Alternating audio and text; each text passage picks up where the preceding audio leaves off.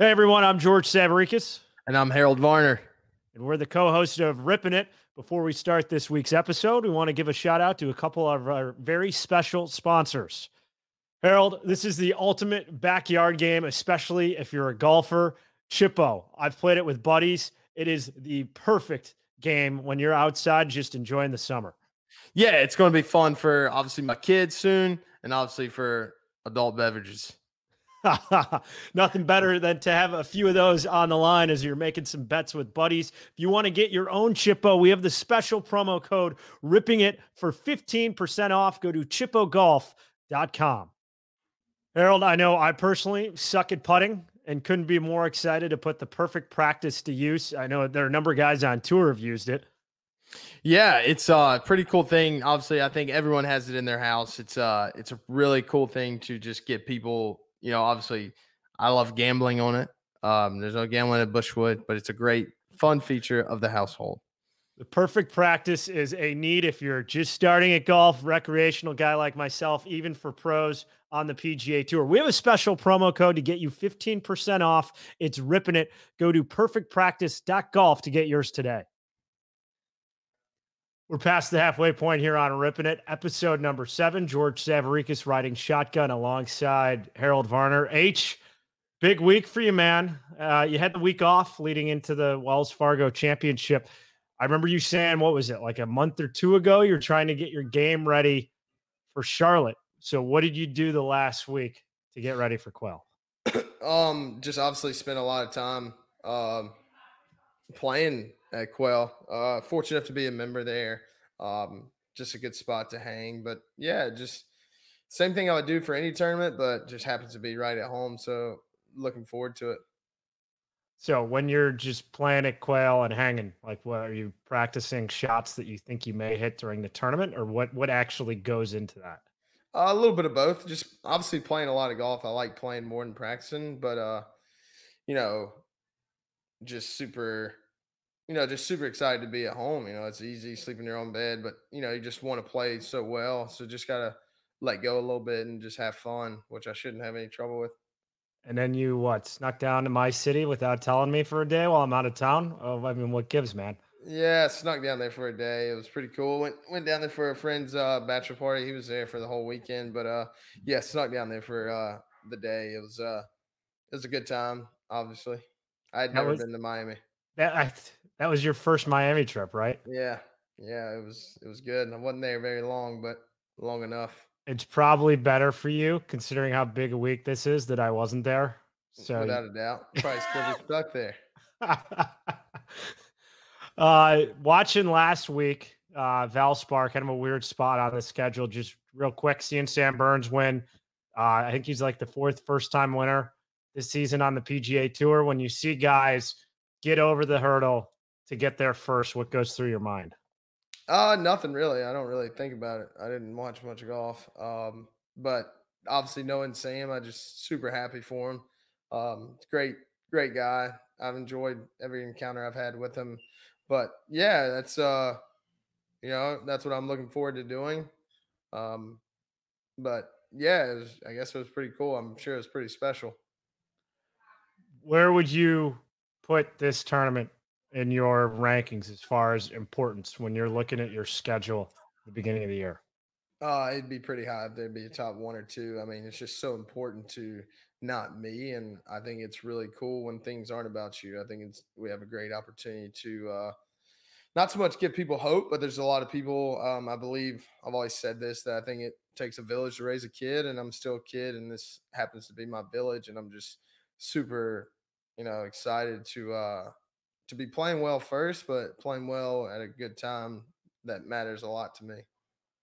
Well, I'm looking forward to digging a little deeper on your week at Wells Fargo. I worked this event, I want to say 3 years ago. And of the PGA Tour stops that are recurring, non-major or say WGC, I'd probably put it in my top three. Quail's phenomenal. How they run it is upper echelon. So not only is it a great event that normally has a great field, but obviously for you, it carries such huge significance that you have a lot going on and off the course to lead into Wells Fargo. Looking forward to hearing your memories of first going there, like as a kid, and then what this week's going to be like. Before we do that, though, we have a special guest coming on the show who's like, I think I'm the bachelor out of us two, since you're married without a doubt. with kid on the way. So I'm still trying to fight the good fight, but we have the reigning bachelor, Matt James, joining us. You've been telling me for years how big a Bachelor fan you are. How do you get into reality TV like that? It's just not my jam. I mean, I'm not saying it's my jam, but I'm into Well, you the tweet about it craziness. like it's your jam, so you had me fooled for the last 4 years. It's just something that's pretty entertaining because you just can't. Not many people can relate to it, but I like the craziness of it. Some of it you can't believe, and some of it you just don't know what's going on. So you just kind of tune in when you can. You hear these crazy, people come on there and share their lives on national television. So it's hilarious. I mean, I don't know. I think it's funny. I'm just glad it's not me. If you ever had the opportunity, say like parallel universe, and you could be on The Bachelor, would you have done it 6, 7 years ago? No, no chance. Zero chance? No, no. It's okay watching someone else just go right in the pit hole. And then how did you get to know Matt a little? Crazy story. He just hit me up on Instagram, and I didn't know who he was. He just said, "Hey man, pull him for you, no big deal." So like a year later, I see this guy come on there. I'm like, man, that guy messaged me. So just super thoughtful human. Just to keep up with North Carolina sports in general, and yeah, pretty crazy. Yeah, played college football at Wake. Has gotten into golf now. Kind of a controversial season on some levels, not necessarily for what Matt did, but what people on the show did. Chris Harrison, the host, who I've interviewed before working at Golf Channel, ended up leaving. So pretty atypical Bachelor from what we had seen in years past. We'll discuss that with Matt. Just curious, how much of this season did you watch? I didn't watch much at all. Just kind of knowing Matt, I feel it's just hard to watch. I mean, it'd be like you going on there, like it's cool, but it wouldn't If be I was like, on there, that'd be nonstop content, yeah, my friend. yeah. I just couldn't do it. So not much at all. But obviously, every week you heard the issues outside of the show, which were very interesting. Obviously for what's going on right now. So obviously I have my opinions, and it just is what it is. You are not one to bite your tongue. This was an interview that had my attention the entire time, and the conversation took a lot of twists and turns. Matt James, Bachelor season 25, joining us next on Rippin' It. You want to wake up feeling good every day? I mean, who doesn't? This product, I can personally attest, has had a huge shift in my day-to-day wellness. It's 2020 Immunity Booster, 2.5-ounce shot, handcrafted by sports dietitians, filled with essential vitamins and nutrients, with none of the artificial colors or BS you see in sports drinks. I have it before I go to the range or start my round, or even just to kick off my day. Get 20% off your first order. Ripping It 20, the promo code. Go to drink2020.com.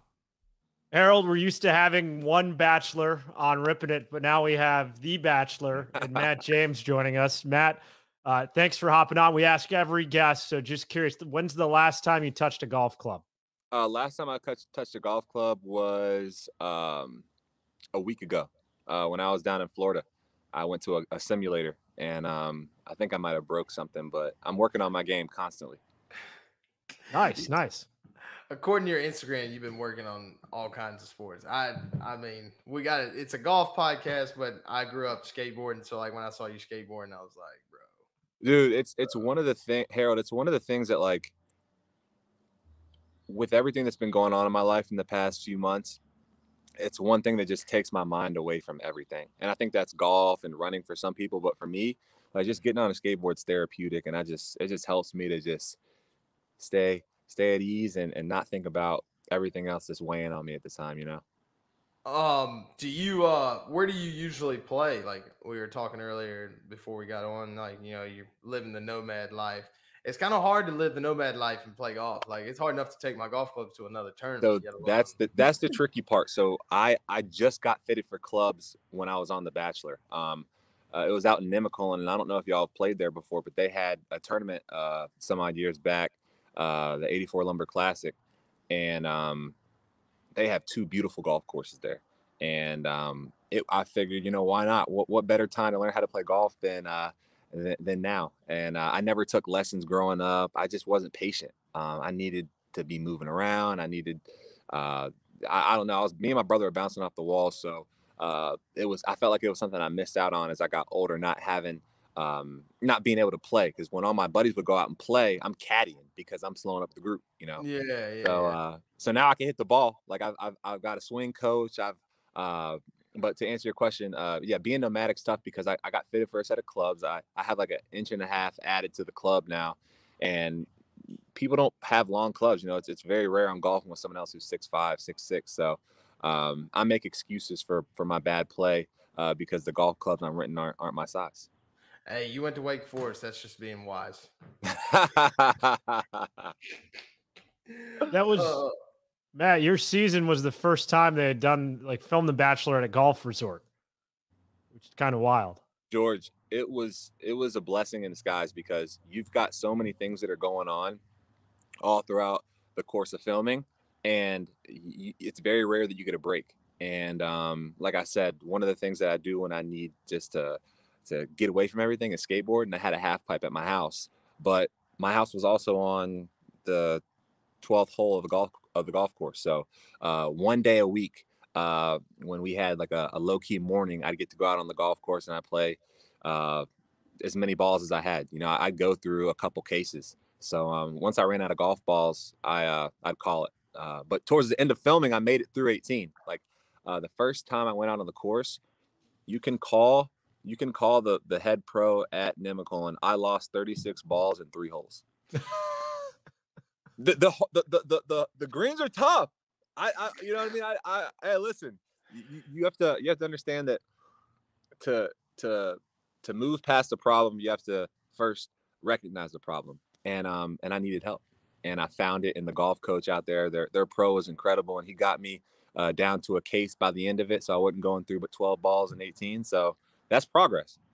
You love it, don't you? You're hooked. Like you're the one that gonna be out there all day putting it out and stuff. Harold, all it takes is one shot, right? Like you just I'm just making divots, and I'm beating up my clubs. I'm breaking off golf club heads. I'm not knowing that these things aren't normal. Like I didn't know that people didn't go through 18 balls in 9 holes. You know what I mean? But I'm learning these things, right? And that's all you could do. You just continue to learn. But I'm chasing those nice connections. You know what I mean? Like I'll get the perfect motion through, good. And I'll send my ball straight 250 yards, and I'm like, you know what? Like I think I got this. And then the next hole just humbles me. So that will never change. Yeah. I don't want to scare anyone from playing golf, but I don't care who you are. It's just it's a humbling game. Life is humbling, but one sport I know that you can think you're on top of it. As soon as you're on top of it, you're looking up why, what just happened? And you know what's funny? I'll try to use I'll get a few good hits with my my 7-iron.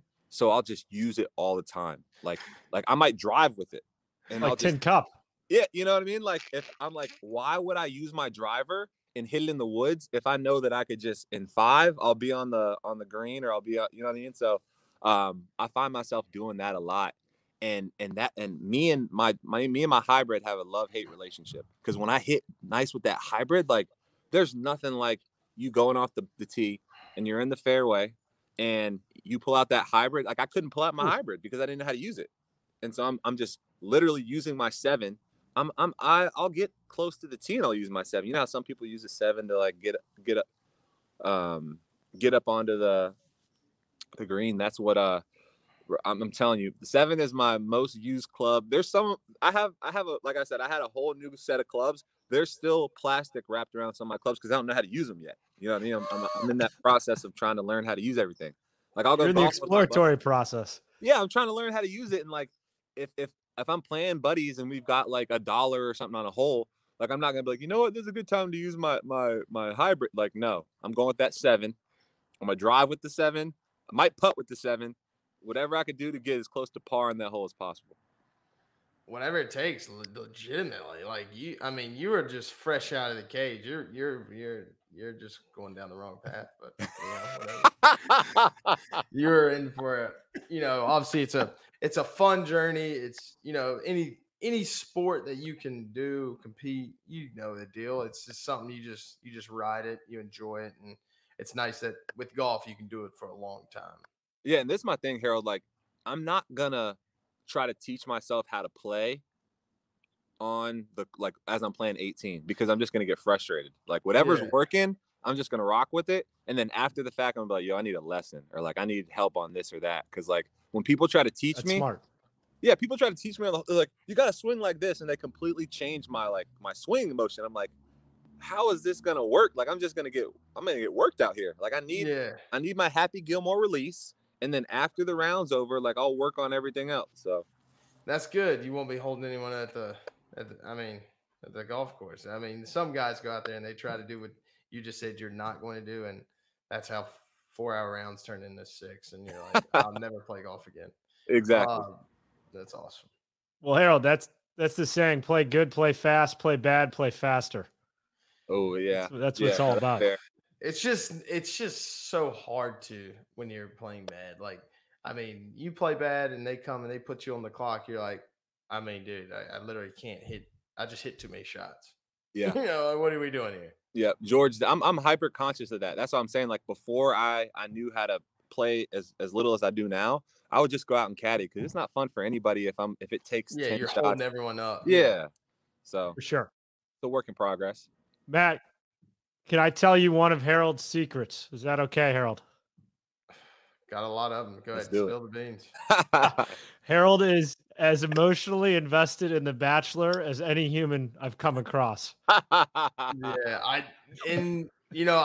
we chatted before, and then here's a good story. So like, you hit me up one time, and I was like, dude, appreciate it, blah blah, and I didn't think anything of it, and I was sitting there eating dinner one night, and Amanda's like, oh, I like look up, and I'm like, man, I talked to that guy, and Amanda goes, he's the next Bachelor. I'm like, what? What? So I didn't invest in this one just because it's like awkward. It's like, man, I hope my boy doesn't he doesn't mess this up. Exactly.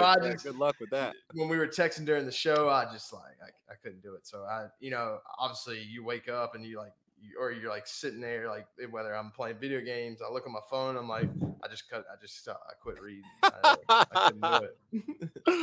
Yeah, that's actually true. I reached out to Harold before like any of the Bachelor stuff was announced because I was just a fan of him, and just anytime you can connect with the North Carolina guy, I try to take that opportunity. And then it's just wild how all that stuff worked out. I was supposed to be on the Bachelorette, obviously, and it was postponed due to quarantine and COVID and everything that was going on in California, which is actually crazy. Like literally that week, flew in, and like you're in your hotel room, like just waiting for the process to start, and I'm watching the news because you don't have your phone. I'm just watching the news. It's like, the Ivy League said they're not playing in the NCAA tournament. I'm like, okay, that's kind of weird. That was the beginning. That was the tip of you were like, all right, whatever. And then they just canceled everything. I'm like, wait, like we're gonna film this while this. Yeah, where do we stand? And then like literally next day, and so was down in Jupiter. So George, to answer your question, where do I play? I was living in Jupiter with my roommate Tyler Cameron, who was on The Bachelorette previously, and Jupiter. I mean, I don't have to tell you all. That's one of the biggest golf communities in the country. So I had a really good friend of mine, James Dixon. I went to school with his daughter Grace, who dates one of my really good friends. They live in the Bears Club, so I was fortunate enough to play the Bears Club a few times when I was down in Jupiter with them. And then we'd go down to Palm Beach and play the Breakers. Like we were bouncing all over the place, and it was a blessing in disguise being in Florida and having the access to these outdoor venues to just like find mental sanctuary. You know what I mean? Yeah, because there wasn't everyone many else, places for it. Yeah, dude, it was again, and it was a time to. Little did I know that I was going to be picking up the game, but everything that Tyler was teaching me was wrong. Like he's a lefty, so he's like trying to coach me up on how to play, and I'm like, right, and I can't make the applications. And it was at this it was this there's a course in Jupiter called the Sand Dunes. It's a par 3. And he would take me there like once a week trying to teach me how to play, and I just was getting super frustrated because he's hitting all these shots and I can't do much. But yeah. That is nuts. I just can't believe you're like this. You're that hooked and like, you know, I mean, losing. If I lost 30, I lost 2 balls in 2 days. So I was about to say, I can't remember the last time I lost the ball, but did it on national television. Dude, I wish, bro. I wish. It's, it'll happen again. So don't worry about it. Yeah. My problem is just keeping everything here. You know what I mean? Cause like I'll try to shift my club head. I'm like, all right, the ball's going to be going this way. Oh, the course is going this way. So I need to shift my club head. And so I'm trying to whack it. Like, I don't know. I'm making up my own theories and how I think the ball travels. Oh, you gotta let go. I know. Let go. It's been a learning process, but I'll watch golf now, like with a different perspective, you know? Cause like before I started playing golf, when I'd watch, I'm like, I expect everyone to make it. You know, I'm like, how did he miss that putt? I'm like, he's not on the green? Or I'm like, how did that end up in the woods? And then I'm out there doing it myself. And I'm like, oh my gosh. Like these guys are machines. How do you keep it out of the woods? Exactly. How do you keep it out of the woods? Yeah, it's so much respect for y'all. And that's and it's fun to watch golf. Like there was a bunch of tournaments during quarantine that I was watching, you know, with Charles Barkley, Steph Curry, like all those guys. And that's a newfound respect for them because, like, again, seeing how difficult and challenging golf is and seeing guys like that at the top of their game and women at the top of their game. You mentioned Wake Forest. I had the privilege of being there with a handful of incredible golfers. Cheyenne Woods was one of them, and she has made a name and career for herself. And it was just fun to be a part of that culture. And you know, I'll reach out to people like that for tips on my game. You know, I'm just like, I couldn't have a worse swing. I'm like, yo, can you coach me up on like what's going on? They're like, I don't even know where to begin, Matt. They're like, start from scratch. So that's awesome. You're learning though. It's obviously it's a great game. I mean, like down the road, you want to like get your kids to do that. I mean, it's vital and obviously business. I think it's a great place to just hang out, to be honest.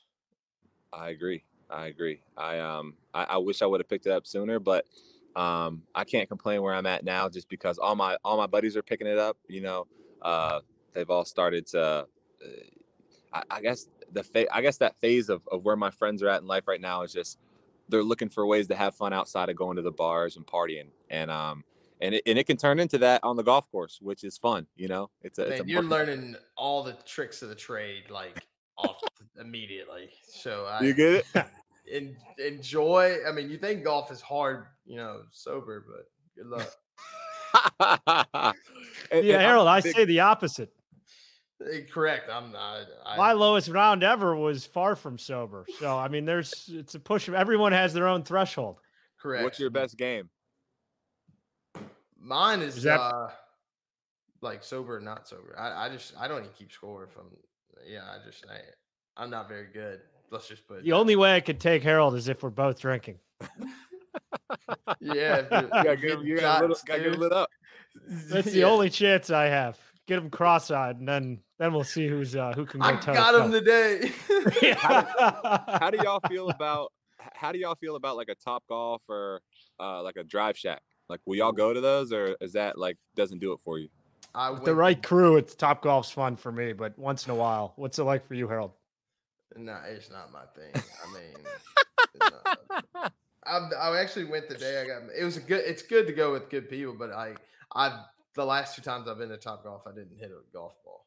Like my goal is to try to hit it over the fence, like left or right, because obviously I don't hit it far enough to hit it over the actual back of the fence. I just try to hit it left or right as hard as I can over it and hope it doesn't go in the parking lot, because the one in Charlotte's right next to a parking lot. So I don't know, just not my thing, but I think it's a great way to get people into golf, make it entertaining. Obviously, right. You know, something, you know, like growing up, you're like, bro, I ain't playing no golf. It's pretty boring. So like if you're in that stage, it's a great way to do that. But like,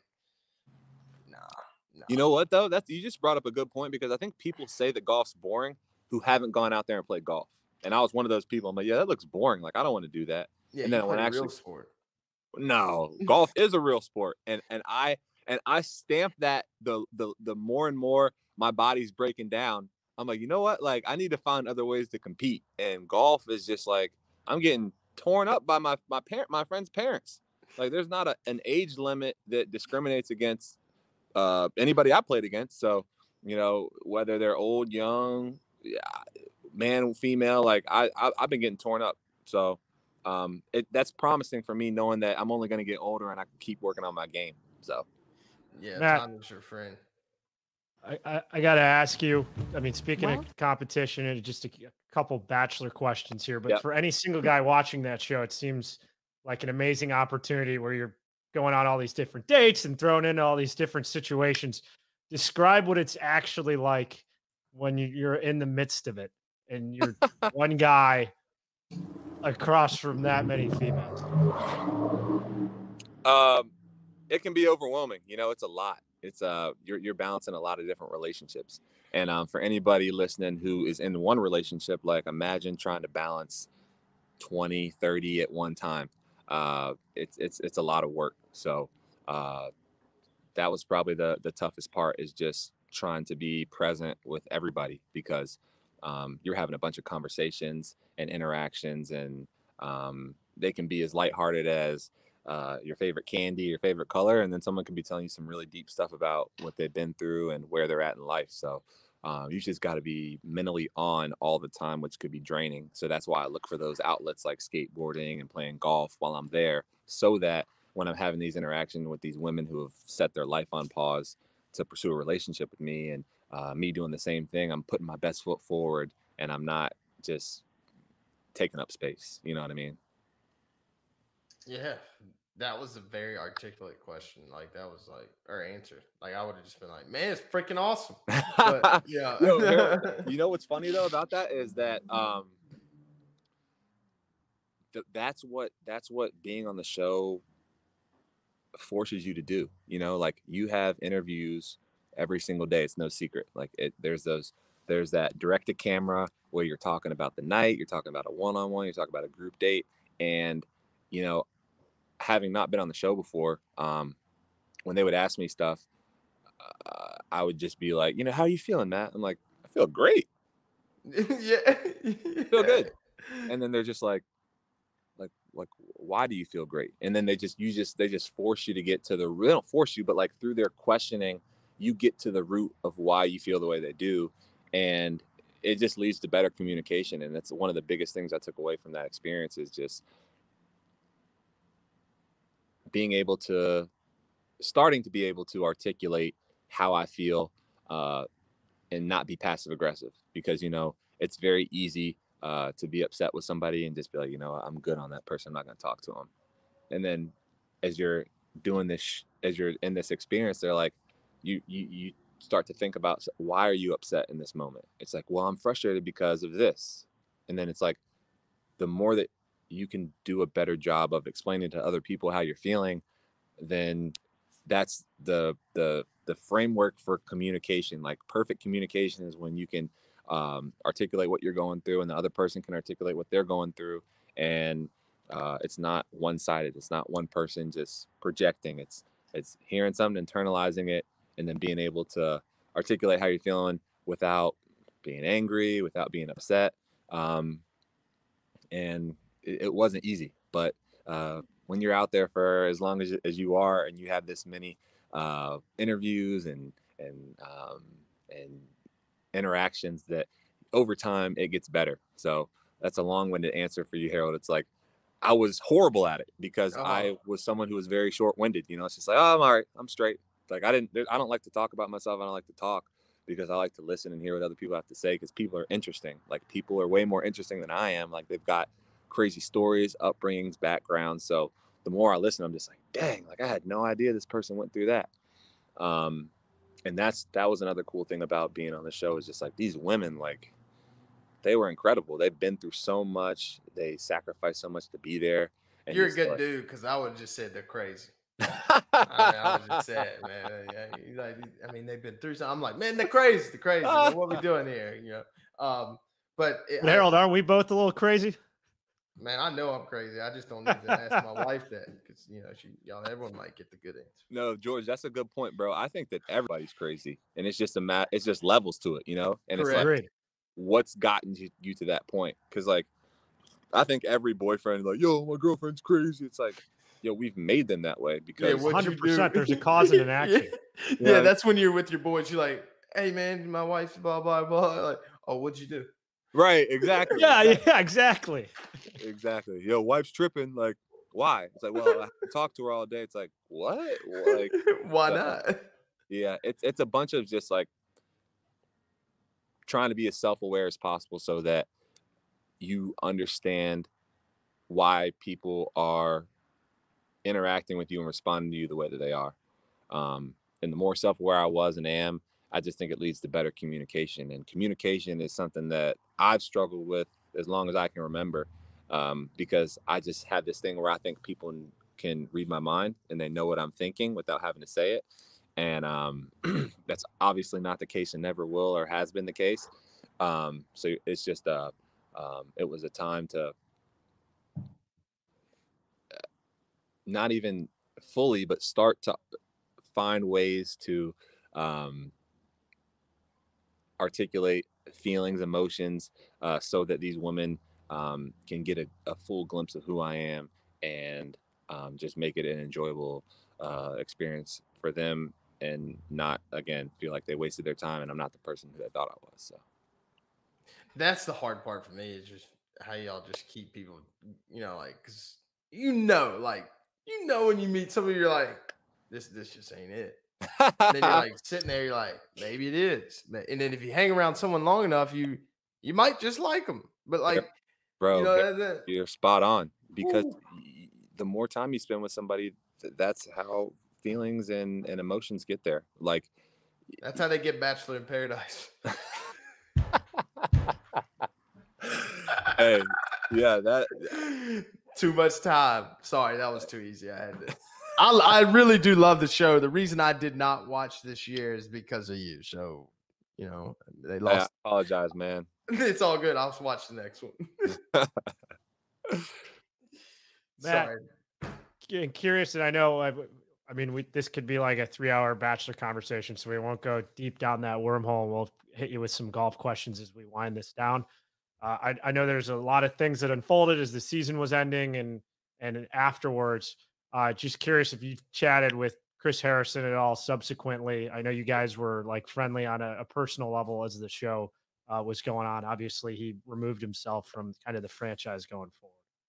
Yeah, Chris was someone who I was playing a lot of golf with out there. I got to know Chris really well. I spent a lot of time with him on the show. And after everything took place, he reached out to me and apologized. And I think that was the case for a lot of people that he felt like he offended. And we had a great conversation. And it sounds like he's taken all the necessary steps that he needs to take to learn. And I'm excited to see that for him. Man, I gotta ask this. This has been doing my head in.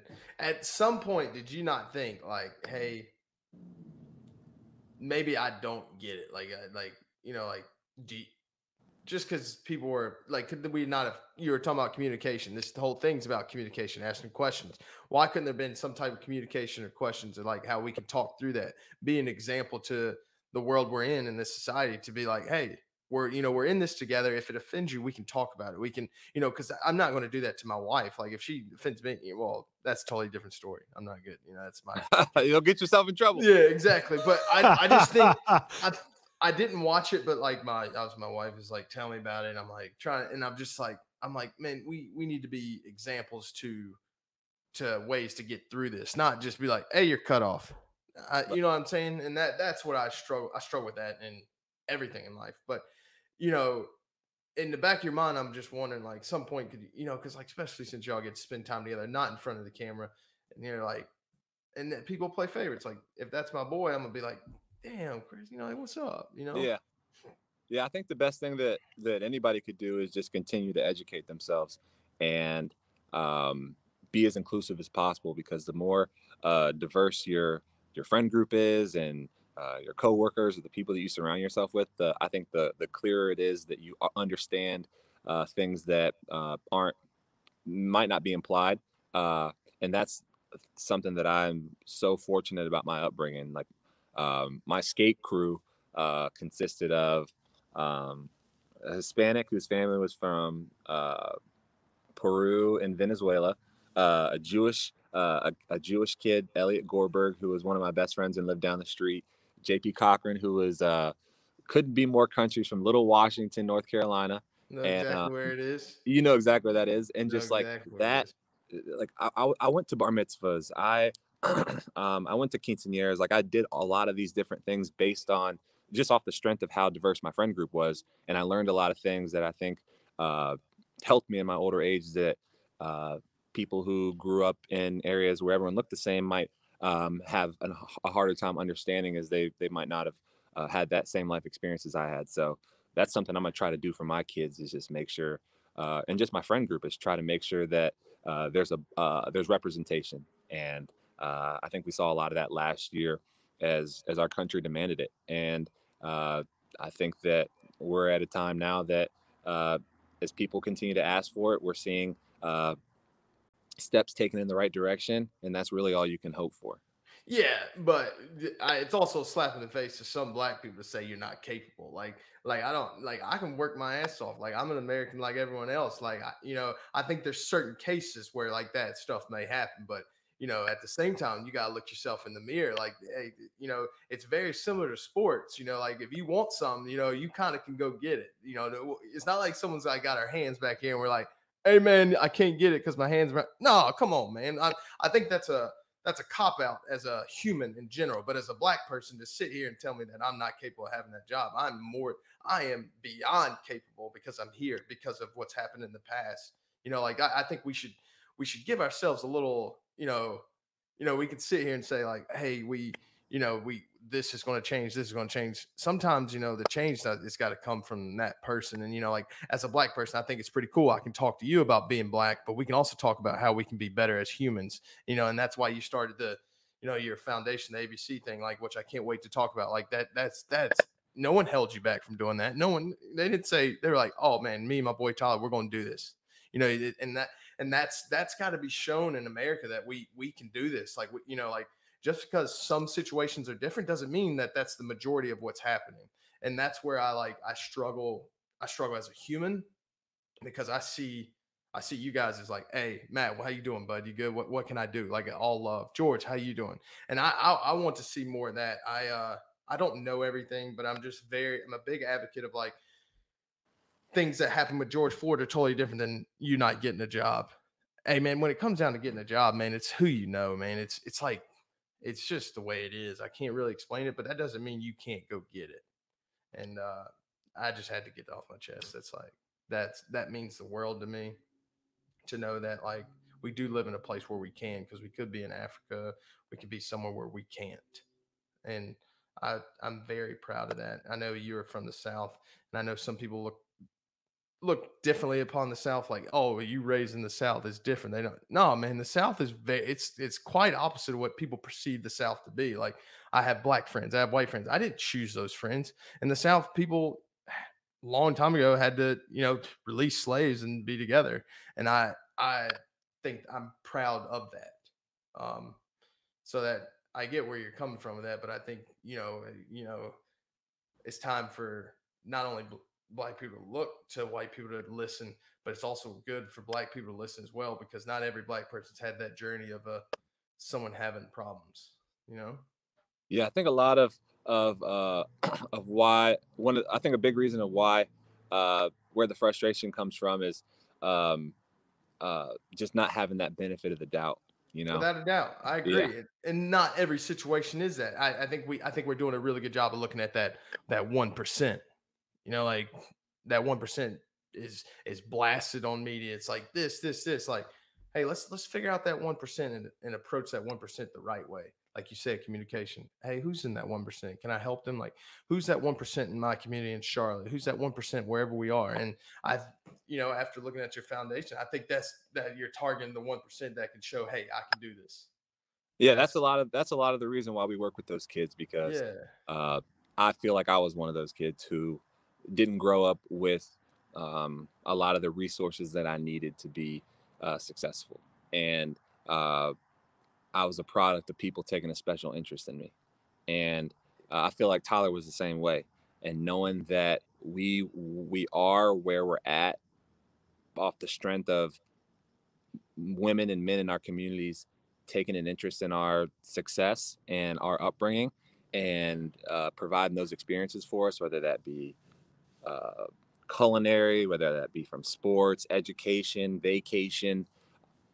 The simple things that we take for granted, like eating out, going on a vacation, it wasn't happening back then. being exposed to things that a lot of us take for granted, are the things that we try to provide for our students, so that they can speak to these experiences and they can aspire to be in positions to do those things for their families.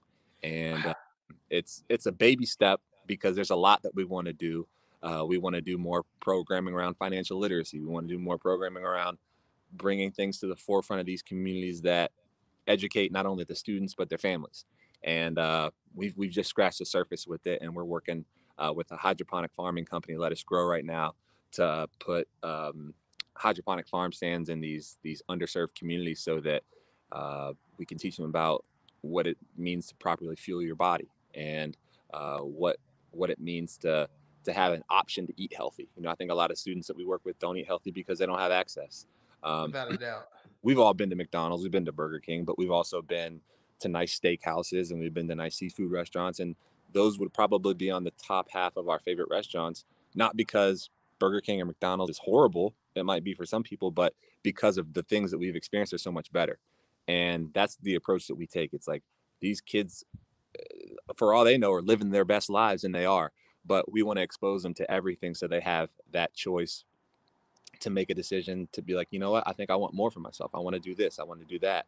And just because my parent wasn't in that position doesn't mean that I can't obtain that myself. That's the missing piece. You awesome. are more than capable, and it's pretty cool that you're bridging that gap. I hear it all the time, George. You're living in Miami these days. You got to have some late nights, and you wake up, you're not feeling too hot. Not true, and I'll tell you why. Tempo. Total game changer. Tempo supplements guarantee you're never going to miss a beat, thanks to a formulation of natural ingredients and essential nutrients. 2 versions of Tempo: Hungover AF, which I've taken, natural hangover supplement, and coffee, a supplement for clarity and focus. Check out both at trytempo.co. That's trytempo.co. Find your rhythm with Tempo. Use promo code TEMPO for 15% off your order. Big thank you to Matt James for hopping on. Kind of an abrupt end there, H. We had said 30 minutes. It spilled to like 40. You could tell Matt outside didn't think it would go that long. His phone actually died. By the time he got some juice in it, it was way later. So the interview kind of cut off a little quick, but we want to thank Matt for hopping on. And what kind of stood out to you from the conversation? The biggest thing was just, I thought his foundation was really cool. I think it's a very thoughtful thing, and I think it's pretty cool that he used his platform to, better the lives of individuals. And that's sort of what we're here for, to serve others. And I think he's doing a great job of that. Yeah, I thought it's pretty amazing that that's what he's putting a lot of his energy and effort into now, and the lives he's touching through that foundation. On the golf standpoint, can't believe he went through that many balls. How do you lose? What was it, 34, 36 or 24 balls? Yeah, something crazy like that. It's a lot of golf balls. I mean, I hope he's making a good bit of money, to be in the Bachelor, because those things aren't cheap. In the conversation, we don't have to get fully deep in the weeds with you and Matt. Was it, I guess, did it open your mind at all, or what, when you guys were discussing what happened on The Bachelor? Was it interesting at all to kind of hear the differing opinions, or where the conversation led?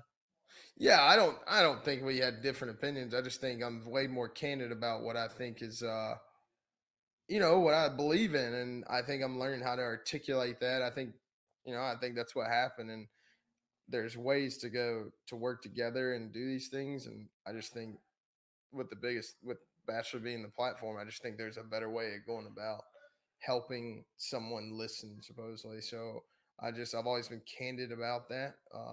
I think we all should listen, and it's just the way it is. Like we don't have to agree to talk. I just think we all have to agree to listen. Completely echo your sentiments, and well said. So now the focus to your biggest one or two events out of the year. First time you went to the Wells Fargo, what age were you as a fan? I had to be 12, I think, 11, 12. Yeah, it was just, I mean, it's the biggest thing in our city. I feel like once a year, and being a golfer, it's by far the biggest thing. You want to see the best players in the world play. And yeah, obviously my greatest memory is Tiger not signing my hat. Still pissed about that, but it is what it is. And um, So you set your expectations too high. You went for Tiger. The first golf tournament I went to, 97 Western Open. Tiger won that week. Tuesday practice round with my junior golf clinic, and there's a mob of like 100 kids around Tiger. So I instead went to get caddy autographs. So I got look at you thinking Fluff's out of the autograph. box. I had a ball because I just started caddying that summer. So I was like, yes, everyone's going to go for Tiger. So I got like Fluff and like 12 or 13 other caddies smushed on this golf ball in my hat. Probably one of the only times most of these guys have ever been asked for an autograph. They're No giving me the kidding. side eye. Like, is this kid confused thinking that we're actually players? But I wonder if they remember. But no, it's I I didn't know who else to get. I couldn't tell you who was caddying for who then of at course you got to 12. go for I for, just for knew I wanted, Tiger. yeah, and I was in a good spot and just didn't work out my way. But What did he say again? What was the story? well, he didn't say anything. He just signed this little girl's right next to me, and just kept walking. And I just remember telling him, like, when we played together, and he just started laughing. I was just like, what a wanker. So when Tiger was laughing, what did he get any jabbing, or what did he say when like he hadn't signed your autograph and you were 12 or however long ago that was? Well, we laughed because I felt like he gave me way more than an autograph. So we just kind of, like, those awkward moments when you're speaking to people that you look up to, like, all Favorite memory from going to Wells Fargo as a fan? right. Not many. I mean, none that I'd want to share on here, but I've had some good It's a times. podcast. What, you got some X-rated Mm, stories that happened at Wells Fargo, or what? You tipped a No, few back and got vocal? no, not vocal. Just too much, too soon. Yeah, it was a great place for us to hang out as kids. Get to see some awesome golf, but spent some time there with some awesome people. Uh, I just every time I play in every tournament, I just hope that every person had as much fun as I did. You know what I mean? So take us through a week in the life of HV3 this week at the Wells Fargo, starting with Tuesday and going forward, what you're doing on and off the course. So we have a mandatory players meeting at 4:30. What a great week. I think they do this on purpose. So we have that practice round. It'll be a regular week, but there'll be a lot more cheers, a lot more people talking, and I'll have a hard time not talking to them, but it is what it is. And then I think I'm playing with Ron this week, so I'm looking forward to that. That'll be a lot of fun. Cat's out of the bag. Yeah, it's out. It's out. I'm so pumped. So, yeah, I'm looking forward to it, but I just want to be ready for Thursday. Like, let's go. How many tickets are you getting? How many people are going to be walking with you? We only get 2 this week, so it's been kind of like a ask how many players I can get their tickets. So it's been tough, but it is what it is. You just I in the past it might help me actually just based off of COVID. I can say no. Usually Yeah, years past, you probably had to get what, 100 or 200 or something like that. quite a few. I would go up, but Really? yeah. Oh yeah. The Wells Fargo has been great helping out, like just getting me what I needed. And maybe I take advantage of it, but maybe they help me out. So it's awesome. I mean, it's an easy week, but it seems bigger than what it is just based off of, what I think about it, what this place means to me, and what other people want and need. So What's been your best finish there? I don't even know. That's good. One year I think I finished like in the 20s. I don't know, nothing great. But now that Shouldn't you're a even, Quail member, is that helping? I don't think it's going to hurt. You still got to play well. For sure. Sorry, that was terrible. I mean, I don't know. I don't Oh, know, you still got to actually. play well. Thanks, Harold.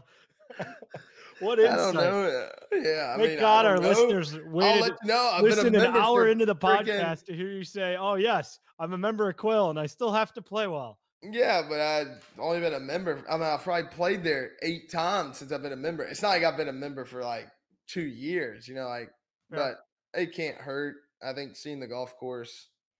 Um, Is Webb giving you any input or any of the other I've Quail only guys? seen Webb out there one time at the same time, so I don't know. I don't really. I mean, I want to just practice with him. I want to see how he works. See how he works. I mean, having 5 kids, and still being at the top of his game like that. That's the stuff I want to see. Would you play do you ever play practice rounds with Webb?